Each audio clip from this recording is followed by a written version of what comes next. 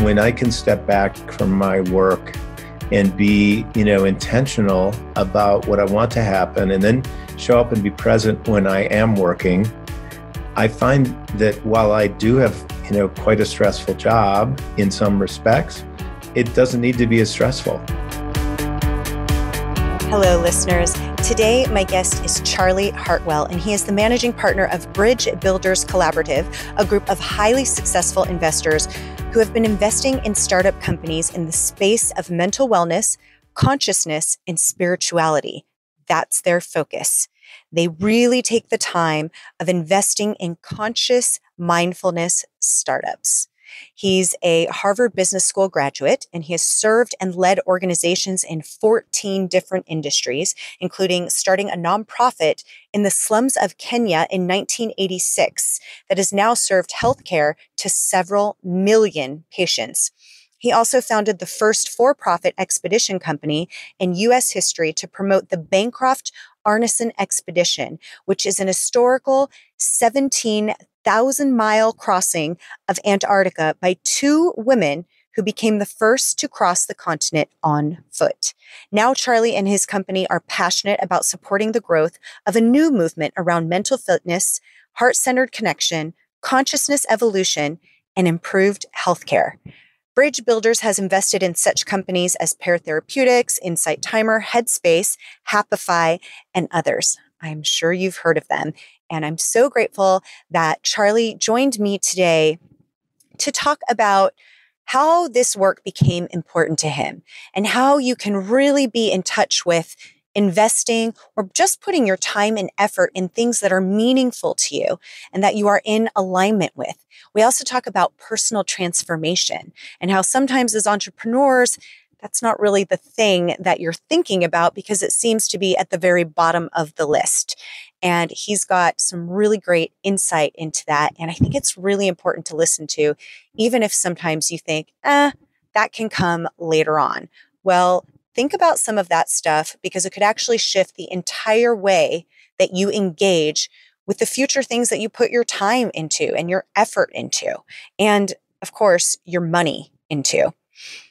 Lots of great things that we're covering today, and enjoy.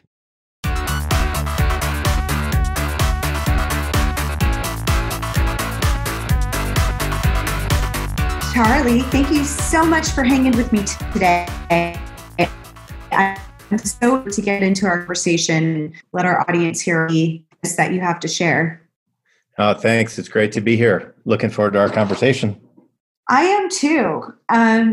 So I always like to start with just a brief story of the work that you're doing today and why it means so much to you, because it's definitely what you do is quite meaningful. Yes. Well, so many stories about me start with my wife, actually, who I call the wisdom of our family. She actually got me into the space of contemplative practice, mindfulness, etc. I don't know, 10 or 11 years ago. And I got introduced to these investors 9 years ago that formed something called the Bridge Builders Collaborative. And we're investing in startup companies in the space of mental health, consciousness, spirituality, mindfulness. We've been doing that for the last 9 years. We were kind of the first investors in that space, the first serious investors in that space. So we've watched the space grow considerably over the last 9 years. But I really credit my wife for getting me into the space. That's awesome. What was it so she was in this is something that she was in and then persuaded you or influenced you? How did that happen? Yeah. Because I think sometimes there's women that are involved in this, and then to get their husbands to think that way and to open up their mind can be challenging. So my wife's actually been a practitioner in this space for 35 years. She's been, psychotherapist, coach. She has been, consultant to organizations, really about sort of, helping to transform, people. And so, as a yoga practitioner, mindfulness practitioner, and a social scientist, she's the one that got us involved in the Mind and Life Institute. The Mind and Life Institute was started about 40 years ago by a Stanford MBA, a Chilean neuroscientist, and the Dalai Lama. to actually, help to fuel the movement to study contemplative practice and prove the benefits of contemplative practice. So I got introduced to the Mind and Life Institute because she was involved. And then, that's where I get connected to these, to the investors that I've been working with for the last 9 years. Awesome. So let's talk about Bridge Builders Collaborative.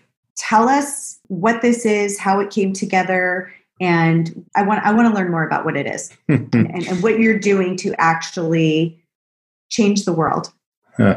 So, as someone passionate about co-creating global movements, this is the latest global movement that I've been sort of associated with. And the reason is because, as I was talking about the Mind and Life Institute, there were three guys, and a guy named Jeff Walker, who was a former head of private equity for JP Morgan, a guy named Scott Krinz, who was the founder of Juniper Networks out in the Bay Area, and a guy named Austin Hurst from the Hearst Media family, who asked a question whether the science of contemplative practice had gotten to the point where there was anything that they could invest in to help bring that science to scale through entrepreneurs and for, through startup investing.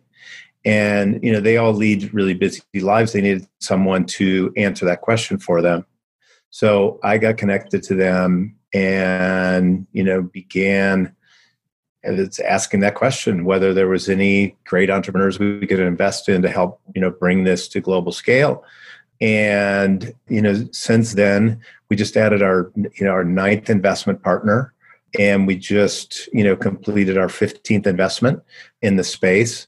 And we've been really helping to change the world through bringing concepts like mindfulness, mind training, behavioral health, things like digital therapeutics, to scale so that we can help create a paradigm shift in how people connect to themselves, and then hopefully a paradigm shift in healthcare because of that.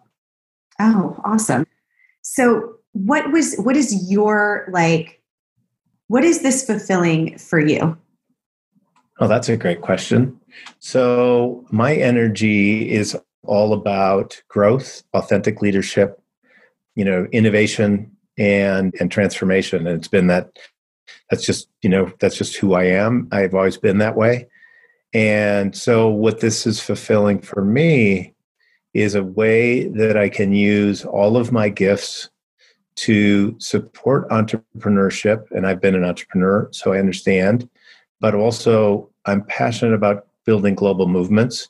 So I'm able to use my gifts of collaboration, connection, strategy, marketing to help find and support entrepreneurs who are building, scalable businesses that help shift human consciousness. Does that answer your question? Well, it does answer my question, but now I have more. So I want to talk about with you. You say that you've always, been personal transformation has always been something that's been important to you. And there's some people that are just waking up to this idea. What is that like? What does that look like for you on an ongoing basis? Because I'm assuming it's not just I have this transformation. That's it. I'm transformed. What does that look like to you? And what does being? Like, what is your definition of being authentic? Yeah, that's it. Okay, so I'm going to try to unpack those in a couple different ways.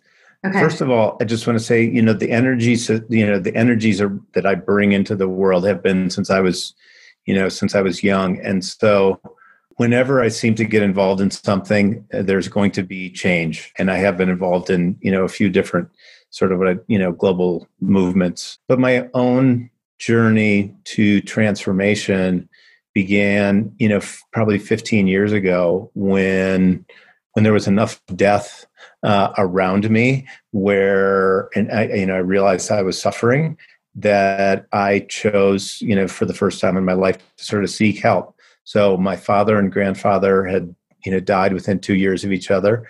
They were my role models. I'd always been successful in business. My first business was failing, or I was having my first business failure, and my marriage, which had been dead for years, I finally, became awake to the fact that, it wasn't authentic. And so, amidst all of that, I sought help, and that wasn't really something even in my family system that we did. So I began to wake up to the stories I'd been telling myself, the conditioning of my youth, the negative patterns in my family system, the way that I had interacted with those. I began to claim, my own gifts. I found a singing voice that I didn't know I had. I then produced 2 albums. I was writing music. I just, I stopped trying to please people, and I started a process of just being my more authentic self. And in doing that, what I found was, my gifts in business, my gifts of leading, which I'd always had, but they strengthened. And I was finding I was more in touch with what my purpose was. So I began to explore what was more resonant, to my purpose, and to just begin to lead a more authentic life. So I'll stop there and see if you have any more questions, but I hope that answers your question. No, it does. It definitely does. And, so I guess I'm curious as to what are things that you do consistently to maintain, I think you call it, if I remember reading it somewhere, you'll call it mental fitness. Am I right? Mm-hmm. Yeah.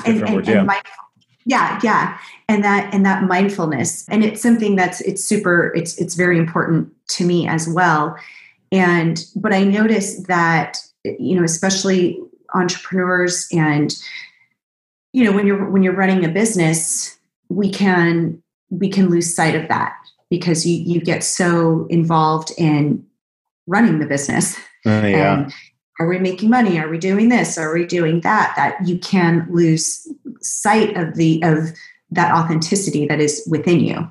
And I guess kind of like my questions are, what are the things that you do to truly stay in that state, and also continuously learn more about yourself and just keep that groundedness, I guess is the word.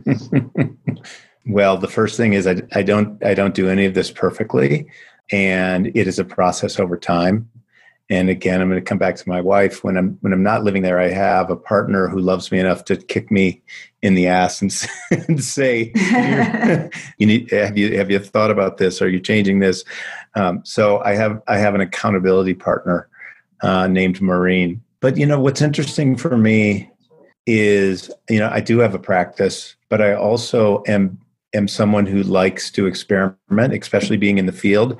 I like to experiment with different practices. So, for instance, I use one of our investments is called Insight Timer. It's a platform of 7,500 leading spiritual teachers from around the world, connecting with a community of 17 million from, and teachers teaching in 40 different languages. I use that every day, either just, as a meditation tool or to seek insight, or, as a way to connect with people.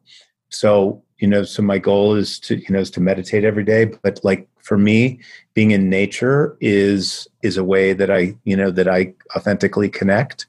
I also have used various, modalities or practices. Part of that is like research that I do for my work. And part of it is just, I love exploring, new methods of helping, to improve my mental and physical wellness. So that can be everything from doing energy work with horses, or equine therapy to different forms of meditation, working with different practitioners, either, like chiropractor, massage therapists, but also combining energy work with that. So, there's a host of different practices that I have, and I really like experimenting with new ones. Yeah, definitely. I'm with you on that. Sometimes I will I have gotten to the point where I've overwhelmed myself because there's so many things I've wanted to try. Then I'm like, wait a minute, now I'm going backwards here. Well, Summer, let me just say one thing to your earlier point. Because you were talking about entrepreneurs, and and I get it. You can get so sucked in to we need to be profitable. What's happening? You can get so sucked into that. But if you really step away, and it's a process that that I'm consistently needing to reinforce with myself. If you can step away and really tend to yourself, and try to connect with something, with whatever is sort of something greater than yourself. People can call that different things, but how do you allow something greater than yourself to actually support your work versus feeling like you always need to be the one doing that? And when I can step back from my work and be, intentional about what I want to happen, and then show up and be present when I am working, I find that while I do have, quite a stressful job in some respects, it doesn't need to be as stressful. Yeah, no, that's so true. I totally agree. Hey guys, and thank you so much for tuning in to the Backstage Business Podcast. I wanted to let you know that this episode is brought to you by The Draw Shop. At The Draw Shop, we make animated videos that just work. Did you know that most businesses are struggling to increase their sales simply because they don't stand out? At The Draw Shop, we use a scientifically proven formula to create animated videos that just work. With customers such as Uber, Twitter, Google, United Nations, Lockheed Martin, Netflix, and more, we know that creating messages that are impossible to misunderstand, it's critical to attracting more customers and keeping your audience engaged so that you can stand out as the best in your industry. Find out more information at thedrawshop.com. Speaking of, okay, do you have a certain process when you decide who you're going to work with, what you're going to invest in, to make sure that it is in alignment with your greater vision?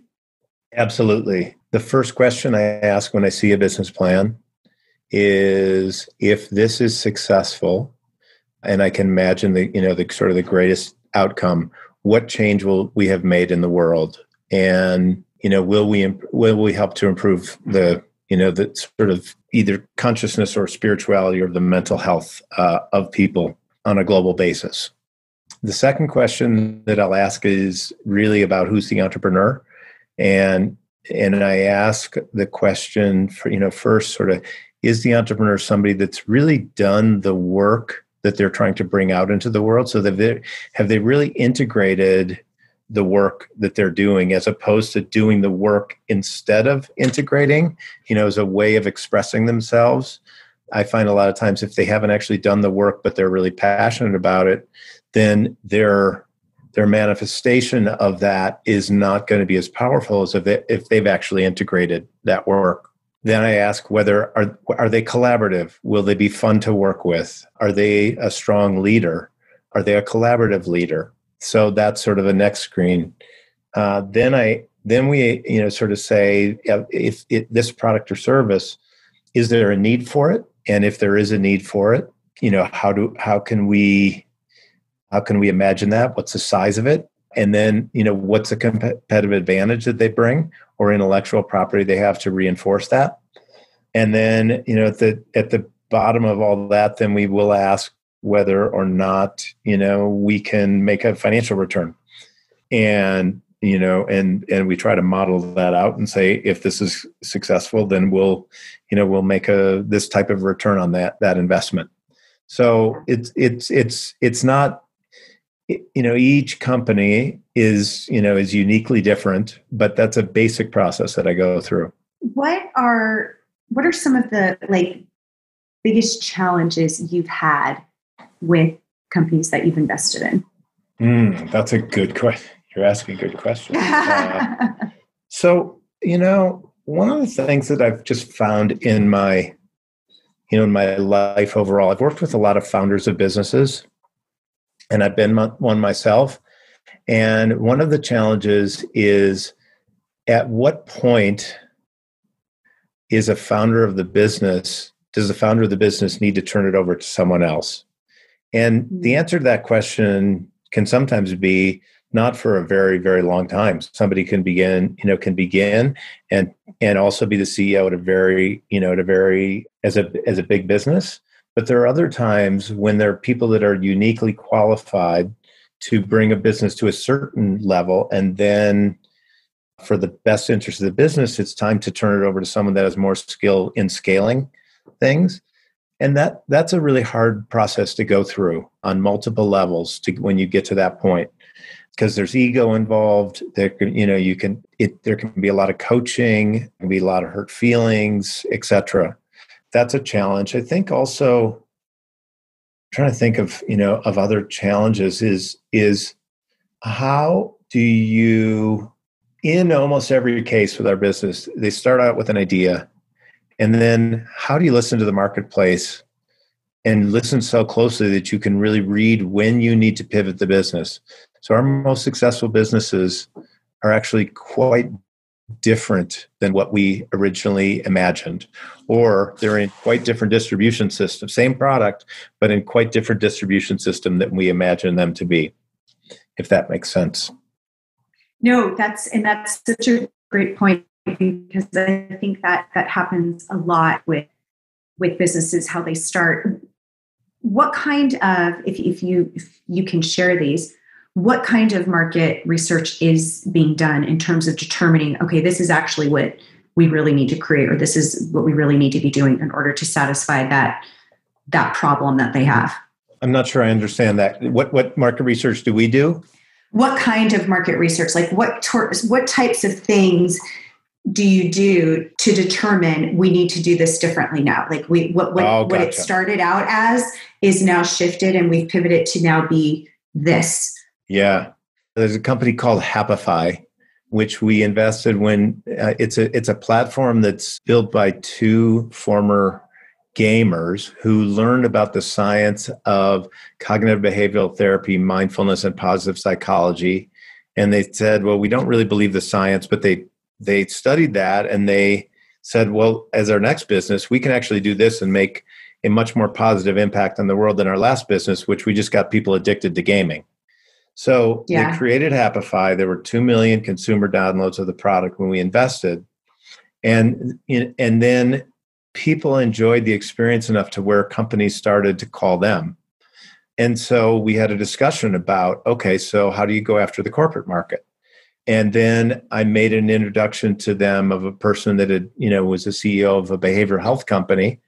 And he said, well, my God, this is one of the best behavioral health innovations I've seen. So the company not only started looking at how can we support companies, but they sort of said, how do we start bringing this more into the healthcare system? So that meant starting to work with insurance companies. So when you're a gamer and you're learning how to sell to companies, which is a very long sales cycle, and then you start getting interested in and introduced to insurance companies, and you go through that process. So it's quite a different business.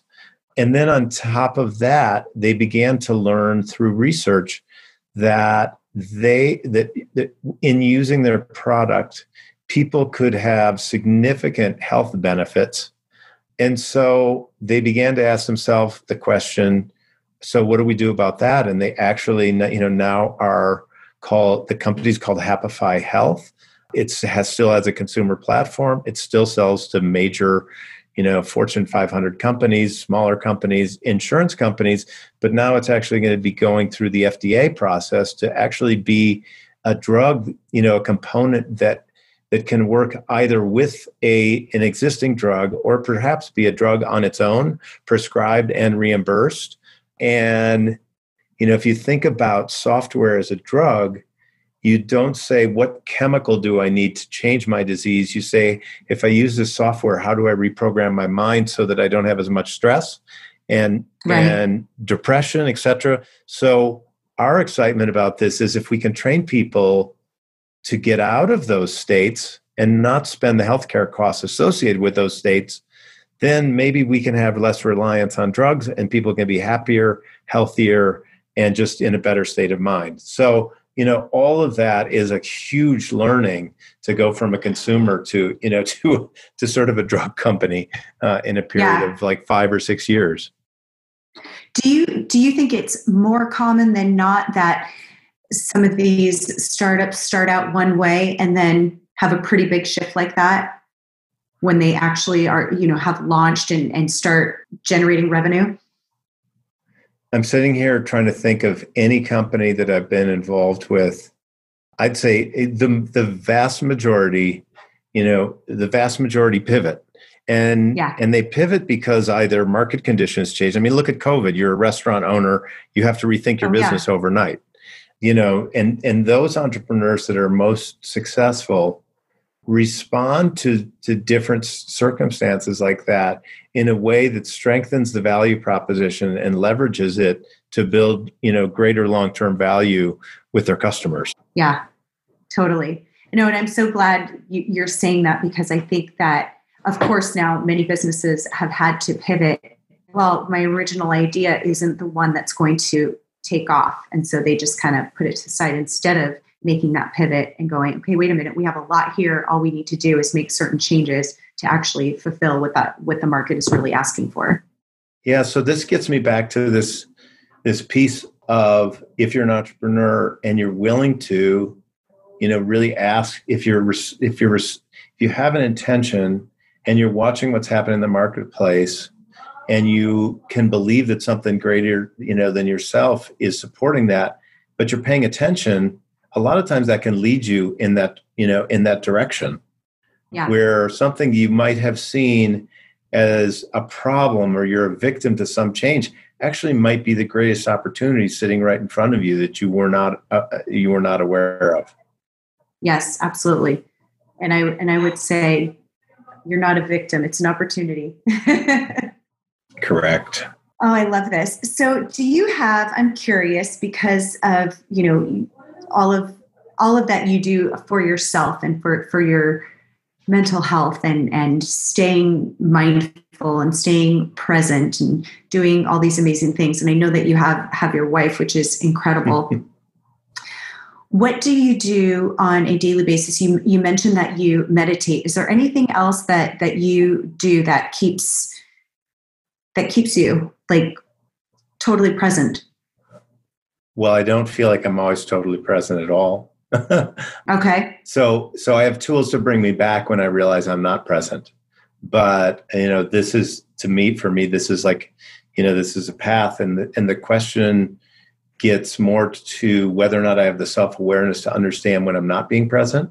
If my mind's wandering, can I bring it back? If I'm on a call, but I'm distracted, then, how do I get myself regrounded into that? How do I use like just be present to my breath? My wife actually just launched a course on Insight Timer on conscious breathing. And while I knew some of these techniques before the course, I've actually taken the course because first of all, I was interested because it's my wife, but second of all, it's really interesting to see how conscious are we of our breath. And most people are unconscious breathers. And so even just being present to your breath, that can bring you back into a more grounded and present state. And if you're in that state, I think you can be, more present to, if you're a leader, you're more present to yourself, more present to your employees, more present to your customers. And naturally, if you're in that state, you're going to be less stressed than if your mind's wandering and racing and trying to do 100 million things at the same time. Absolutely. I totally agree. Love that. So what is your next big thing, or what are you currently working on that's got you super excited?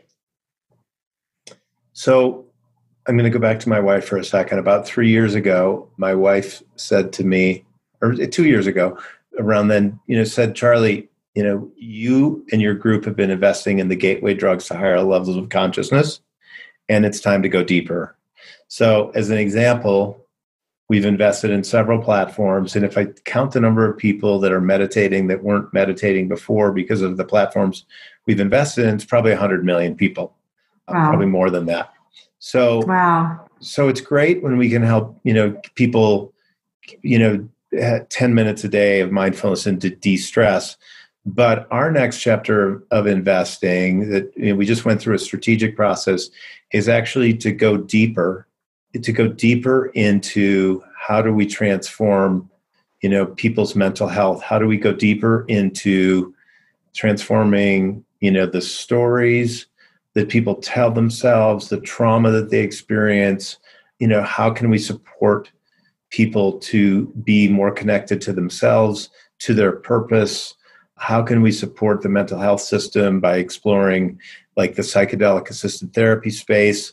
How can we support the science of sort of subtle energy or biofield science as a way that as human energy systems, if we can prove scientifically that we can actually help to heal each other and heal ourselves, we can make a great contribution, to health and well-being of people. And another thing we're exploring is really the social wellness.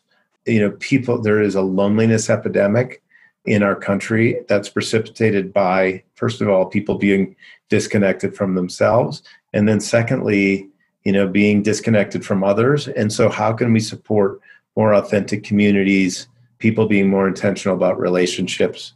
So this is kind of our next chapter of our investment thesis. And, we're sort of a little out there, as we're pursuing this, but I'm really excited because I think we can make, a greater impact on sort of, human conscious evolution, in this next chapter. And it actually required the first chapter, which is to get people just more present and aware and, and less stressed.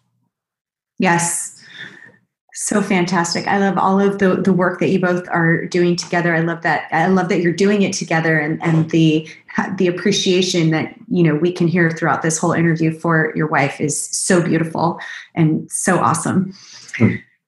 Where can our listeners find more information on you and the work that you're doing? So the Bridge Builders Collaborative website is bbcollaborative.com. The work I do for that is through my wife and my business, which is called the Shifted Institute, which is just shifted.com. So our business is about expanding consciousness, inspiring human potential, creating paradigm shifts. I'm also on Medium. I write, articles about, various things happening in the field. I'm on LinkedIn and Twitter as well, just Charlie Hartwell, and you'll find me there. And, those are ways of finding me. And I've also got a link to some music videos.